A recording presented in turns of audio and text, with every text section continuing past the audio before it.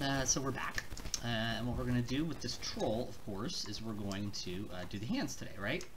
You know, we've kind of built up the box modeling for the body with extrusions. We even used our subdivide tool on edges, right, to do the actual shoulder loop. And of course we did some extrusions and a little bit of edge loop adding to give us enough geometry to create the toes, right? So what we want to do is we want to do the hands today. Now, of course, as we usually do, we are going to, in this case, work with faces. So remember, 3 is your keyboard for face mode, although remember, they're right up here, right? But 1, 2, 3, which if you ever decide to use Moto, that's the quick keys for its vertex edge and face selection also. So, you know, kind of the newest version of Blender is taking a lot from Maya and a lot from Moto, which is great places to take from. All right. In this case, also, I'm going to use my drag select, which in here is called circle select, right? So remember, if you hold down left mouse button on your little cursor up here, kind of the orange box cursor, if you hold down left mouse button, that's where your tweak tool's at. You can, of course, assign a quick key to it. The default is just your regular pick marquee, like in Maya, and circle select is actually its version of drag select. This is actual drag select. And of course, that makes it pretty easy for us when we zoom in to just kind of, you know, select those faces there. So we select them kind of on the side of the hand there, 2 faces, right? And of course, remember, in the modifier stack, we do have the mirror modifier, right? I went to add modifiers and I've got mirror on. The nice thing is I set this up the first time, so it should stay on. Make sure things like merge is on, pick the axis you want to mirror. In this case, I did the x-axis mirror. And you can, of course, turn up the merge limit so that it won't pull the seam off the center, right? The seam being pulled off the center is something you're going to have to deal with a lot more in Blender than in Maya if you're not careful. It's just part of the nature of the fact that the symmetry functionality in Blender is not bad, but it's not quite as good as the way Maya and Moto work. So just keep that in mind. That can give you a higher merge limit, but you still have to kind of be careful around the seam here down the center, right? In fact, just to show that, if I hit W and I hit W for move, there's a point where you can move it too far and it pulls it open. What you do is you just move it back to kind of close it back up, right? So the nice thing is it definitely a lot better than 3D Studio Max, though. It sews it back up easier, it works more predictably, it actually makes sure the seams merge together. Yeah. So I'm just going to make sure that tab, because that's what I've set my circle select for. I'll just kind of left-click drag those. And of course, remember, if you right-click, it brings up, since we're in face mode, all of our face tools, which includes extrude faces. So I can hit that and kind of just drag left to right, and it'll kind of extrude that out a bit. And that, you'll see, is going to be kind of a part of our hand, right? That's not actually the thumb, believe it or not. That's actually going to be the hand, because we want to build this hand to have 4 polygons wide. It'll actually have a total of 8. We're only going to use kind of the top 4, right? We're going to use the top 4. Or at least we have the option to use the top 4, right? Because we're going to make a troll. We're not going to have quite as many fingers. So basically, right, we want a total of 4 so that this would work for a human hand if you wanted to make it. So I'm going to go to the other side, right? Just click off so I can deselect. And just left-click drag because my circle select is still on, right? So the nice thing is that kind of stays your default for a while until you kind of switch back, right? Regular Q will actually toggle through the types. So if you just keep hitting Q, it'll toggle from marquee to circle to lasso select to tweak. All right, so kind of cool to know about that. But I want to select those 2, right? So I just kind of left-click drag to select them. Right-click, because that brings up the context of the menu, extrude faces. Bring that out a little bit. Keep in mind that these tools are actually right up here too, vertex edge face mode, right? Select add.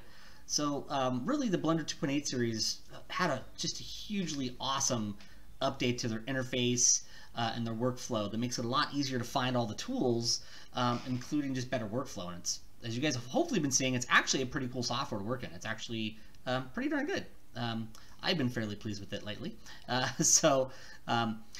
That extrusion gives us now, you can see kind of a total of, and sometimes your drag select's a little big, right? So it gives us kind of a total of 4 right there, right? So that's what we want to use to actually make our fingers. Now, of course, in this case, we're not really going to make all of those fingers. It's a troll. We can have fun. You guys don't have to make 4 fingers. If you want to make 4 fingers, you can. If you want to make 3, you can. If you want to make 2, that's fine also. Just to keep it simple for us, I'm going to make 2. I'm going to do it similar to the toe, though, where I'm going to have a big finger and then a smaller one. So what I'm going to do is I'm just going to kind of left-click drag to select those 2. And then we can, of course, right-click to extrude faces. Bring that out a bit. And then, of course, if we hit W, that's, of course, just like pretty much all software out there nowadays, particularly if you turn on industry compatible for Blender. Remember, all the other videos are up. I have posted videos in the post section of Microsoft Teams for our class for all the videos. I did an intro video that wasn't even really about modeling the guy. It was just about getting you guys to see the basics kind of interface and features of Blender. And then, of course, we built this character from the ground up. You have access to those videos anytime you want, right? They're not posted into Teams. They're actually YouTube links. So you guys can go back and watch those as many times as you need to build this, right? This troll is not due till the end of the year, right? Basically, that last week of class for this year is when this is due. So we got plenty of time to build the base mesh, UV unwrap it, do a bit of sculpting and painting on it, and render it. Got a lot of time to work on this guy. So don't feel like you have to rush, but definitely make sure to kind of be building and reasonably keeping up with what I'm doing for the weeks, right? So of course, middle mouse button is that great little kind of quick key for the view move. And remember, it works for rotate too. So E for rotate, right? Middle mouse button will do a view rotate. Then we can of course hit W for middle mouse button, kind of move that over. And then we can just you know, maybe kind of bring it up a little more. Right click, extrude faces. We can do kind of another one there. And move will stay on, right? So I can just hit E for rotate, middle mouse button. And then you can kind of try it from the different views, right? So I'm rotating my camera around. R for scale. Now remember, this has all the standard manipulators, right? Just like you saw in Maya. There's the red, green, and blue ones. There's little squares, the center one. Those all work kind of normally, the way you'd expect them to. It's just that the middle mouse button is a really nice way to do kind of the uniform scale or the view rotate or view move. And I've actually really been appreciating that about Blender. So just middle mouse button kind of gives you that view functionality or the uniform scale for those tools. But otherwise, they still work like you'd expect them to in Maya. And even that center handle kind of works. So I'm just kind of getting a little bit of that shape in there. I'll come back and do a little more work to it in a minute. So I'm going to select this face, right? There we go. And we'll right click, extrude faces, bring that one out a little bit. Middle mouse button, move it. E for rotate, right? Remember, they're all right here. Move, rotate, scale, right? They're all right there. But it is using the same quick keys as Maya, and actually a lot of software. Modo by default uses that. You can turn Maya navigation on. In fact, things like double clicking and this stuff up right here are actually from Modo, right? So believe it or not, as you explore more stuff than Maya, you'll find that a lot of them have the options to work like the other ones, or are kind of converging a lot of on the same kind of interface stuff. So right click again, extrude faces, bring that down. Middle mouse button, there we go. And we're just kind of starting to get that finger out there. Now you see how it's kind of a little slanted there, right? We don't really tend to like that. So of course, one of the things we could do is just use our move tool some more, right? I can just kind of, you know, click on that one, middle mouse to view move it. But of course, if I want to, we can also, of course, use that tweak tool, right? That tweak tool is a great, fast way to just kind of easily select every, just kind of click move at the same time. Instead of 2 clicks, it's 1 click. In this case, I'm going to hit 2 for edges, right? 2's your quickie for edges. That way I can kind of start to bring some of these edges kind of around a little bit. There we go. Maybe 1 for vertex, right? So it's pretty easy to kind of switch back and forth.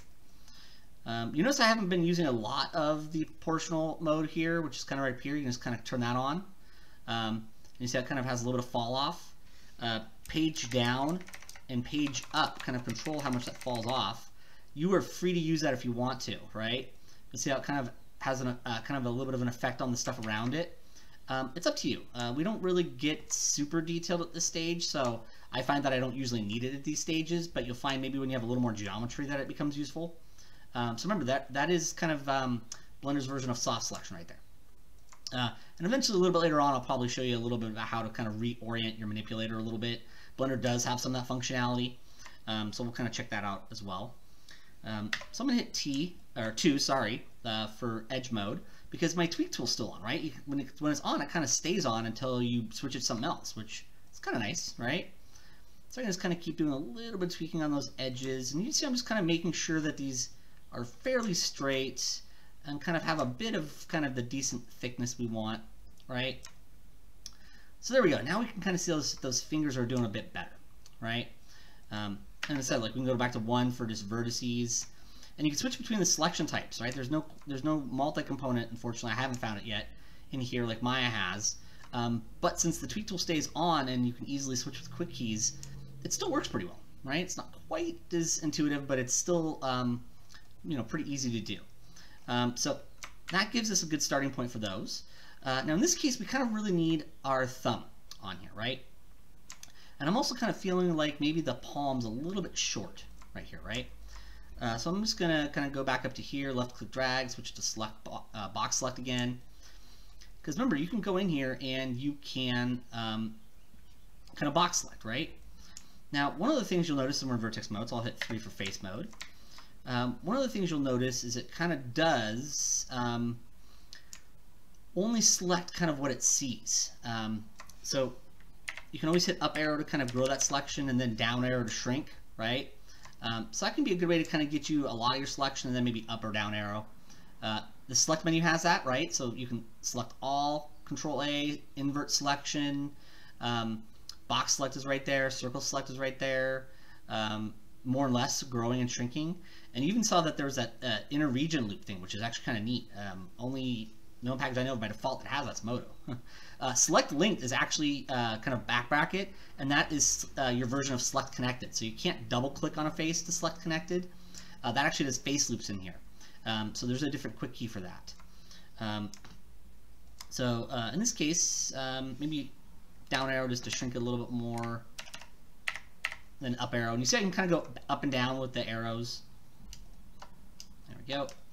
And I think I'm going to add these as well. So tab for drag select, and just kind of grab these really quick. Oh, shift, remember hold down shift, right, just like in Maya, just to add to selections. Then I'll hit W for move. Move this down a little bit. E for rotate, rotate it a little bit. Just kind of give it a little bit more kind of stretch there. There we go. Because I want an extra edge loop through here, right? We didn't want our fingers to be super thick. We want there to be space, right? Because if you actually look at your hand, your thumb is actually on the back of the wrist. So I'm going to hit 2 to go back to edge mode. And I'm going to right click so that I can go to loop cut slide, right? Loop cut slide. Now, if you just click, it'll put the edge loop right in the center. If you left click drag, you can slide it, right? In this case, I want it right in the center, so I'll just click. There we go. And it automatically is selected, so you can just, move it around a little bit if you want to. Of course, double clicking on an edge, just like in Maya or Moto, or even 3D Studio Max nowadays, will select an edge loop. That's actually become pretty universal for selecting edge loops. There we go. And now you can see we can go back to face mode, 3 for faces. And we're going to select this face for our thumb, right? We don't want it on this row because if you actually look at your thumb, it's not exactly on the side of the hand. It's actually kind of on the side a little bit below it, right? So I was kind of offset it a little bit, so there's a little bit below. And also this edge loop in here, it's kind of on the back so that there's that space, right? And of course, as you guessed it, we're going to extrude. So right click, extrude faces, bring that out a bit. Middle mouse button for move, E for rotate, middle mouse button for view rotate. And I'll hit W again for move, middle mouse button move. Then maybe one more extrude, right click, extrude faces. There we go. And if you want R for scale, middle mouse button will do uniform scale. And then W for move, middle mouse button. There we go. And of course, if I hit 2, I can go back to edge mode and I could double left click on that edge. E for rotate, middle mouse button. And there we go. And you can kind of see we're slowly getting kind of the hand on here, right? And of course, you can adjust the finger and thumb sizes as much as you need to. You can make your hands larger. You can kind of have fun and make this a bit stylized, right? The last thing we want to do, though, is we want to kind of minimize our stars, right? We're naturally going to have some stars in here, right? This right here is a vertex with 5 edges, right? This is a vertex with 5 edges. We've talked about this before. So a star is actually a vertex, and it's the number of edges that makes it the kind of star it is. This is a 5-star, right? That's natural. You're going to have some 5 stars in the crotch area, the butt.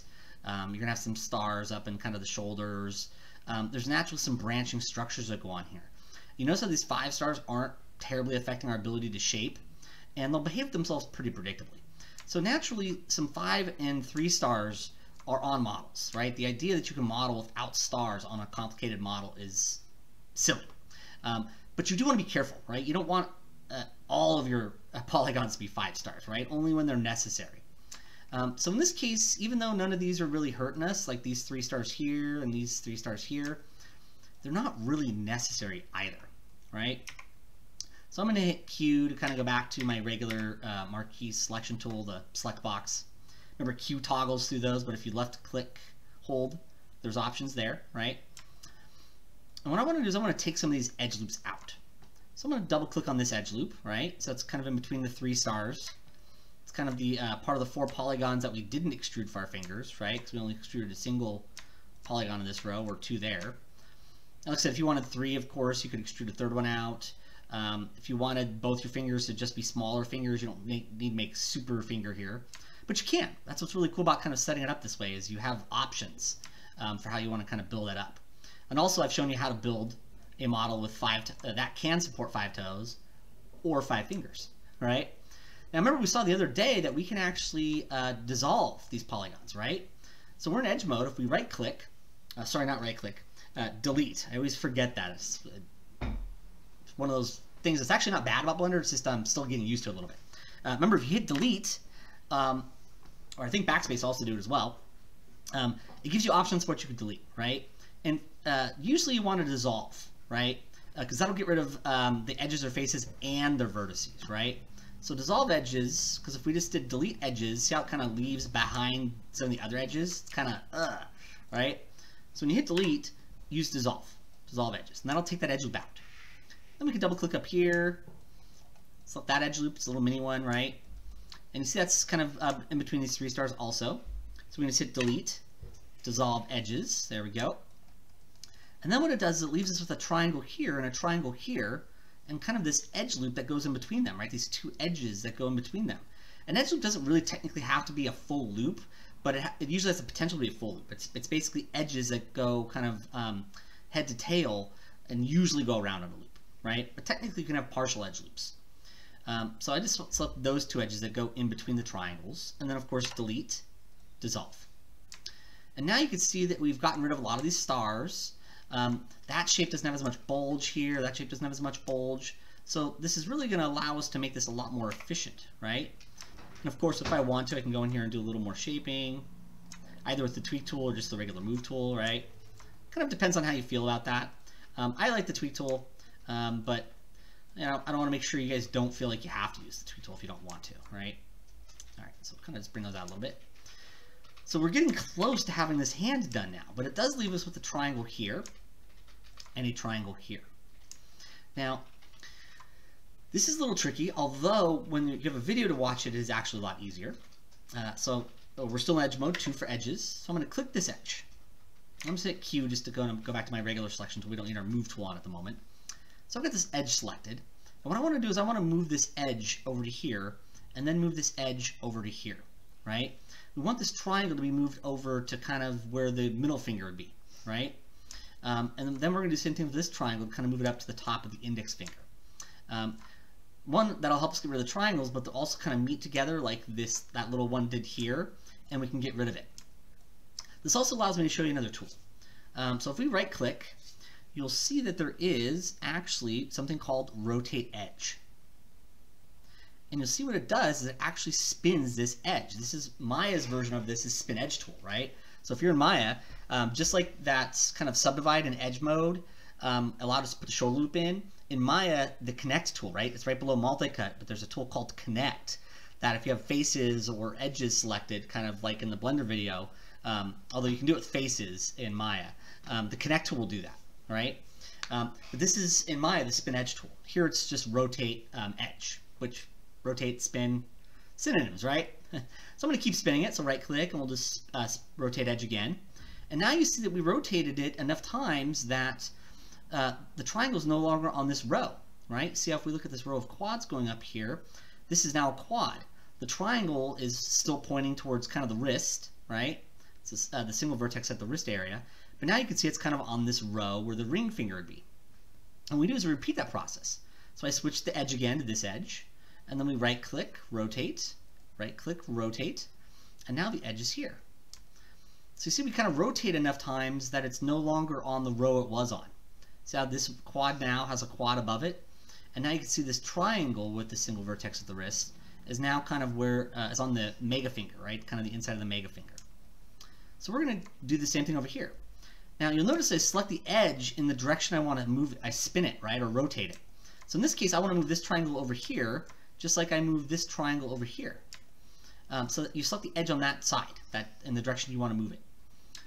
So once again, what I want to do is I want this triangle to kind of be kind of here. So I rotate, and then I rotate again, and now you see how kind of the triangle's here. You'll notice also that the side of your kind of big finger here, your index finger, see these quads now flow perfectly into this row. Basically, if you can go back and do a loop cut and slide, and it kind of goes all the way kind of through this row, right? Like that. We don't want to add that. I'm going to undo that in a second here. But if it goes all the way kind of through the fingers and the hand perfectly like that, then you've spun this triangle correctly, right? So what I want to do is I want to move it over one more though. So I want this triangle no longer to be here, but here. So I right click, rotate edge, right click, rotate edge. And now you see how kind of the top goes into these quads. And now you'll see that there's two triangles that kind of touch each other like an hourglass, just like we had over here at earlier in the video, right? And of course we can hit delete, dissolve edges, and now you see those triangles are gone. And you see that this that rotate edge feature, spin edge in Maya, right? It's in the edit mesh menu of Maya, spin edge, allows us to change the loop flow to make the edge loop flow in here better, right? So you can actually use this tool to move triangles around, but also make the loop flow better, right? Make the edge loop flow better. The last thing I don't like is kind of having this 3-star right here, right? At the end of the day, is that really that bad? No, but if we can get rid of it pretty quickly and easily, we might as well. So what I do is I select the edge that's in between the 5-star on the thumb here, so that's a vertex with 5 edges, and the 3-star, right? This is a vertex with 3 edges. So I select that edge, and what we do is we rotate that. So I'm going to rotate it, and actually that did it perfectly, right? If it doesn't, keep going until you kind of have what looks like 2 triangles kind of making a quad like this. Just to show you, if you rotate one more time, see how kind of it creates 2 triangles that look like a giant triangle, and you've kind of got this big 6-star here. We didn't want that. And if you rotate again, it goes back to the start. So eventually, this rotate tool will go back to the start, because what this is actually doing is, you notice how it wasn't creating a new edge? It wasn't creating any new vertices. It was really just taking an existing edge and connecting it differently to the already existing vertices on the polygons it shared. So nothing new is actually created, right? No new edges created, no new vertexes created, no new polygons created. What it's doing is it's just taking that edge and it's connecting it to different vertices that already exist on the polygons it shares. So it's really just kind of changing the configuration of what you have. And because of that, if you go enough times, it goes back to the start. It goes in a circle because it's rotating, right? So we like this one where that's not a 6-star, and when the 2 triangles, which are actually quads, look like a quad. And then we can just hit delete, dissolve edges, and that is the hand.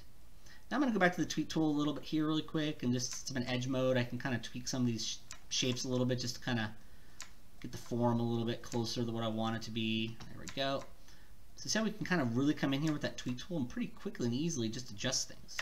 One for vertex, and we can just kind of nicely kind of make these great little adjustments so that the hand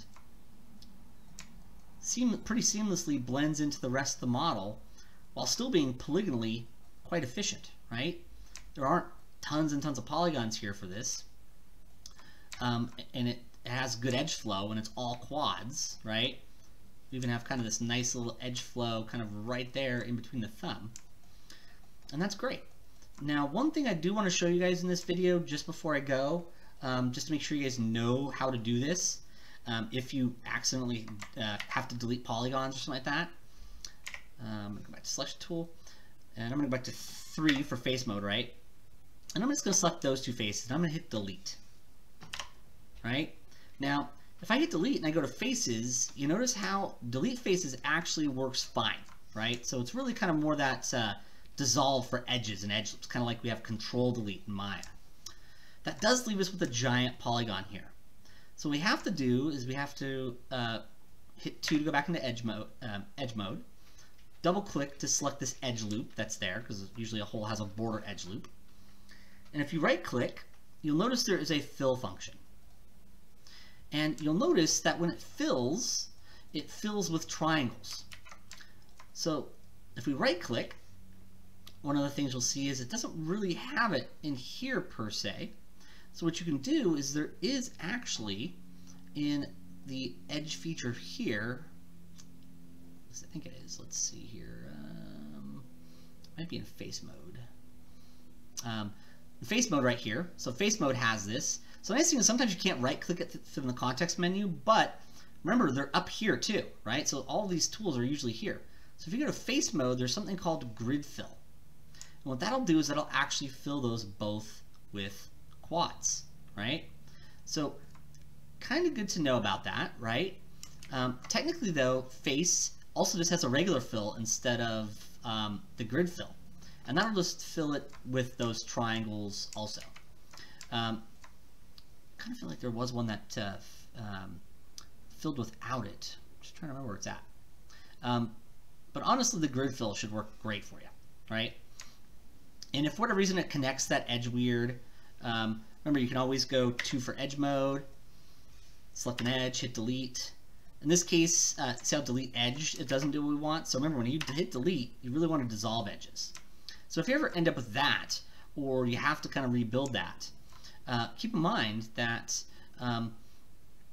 there is actually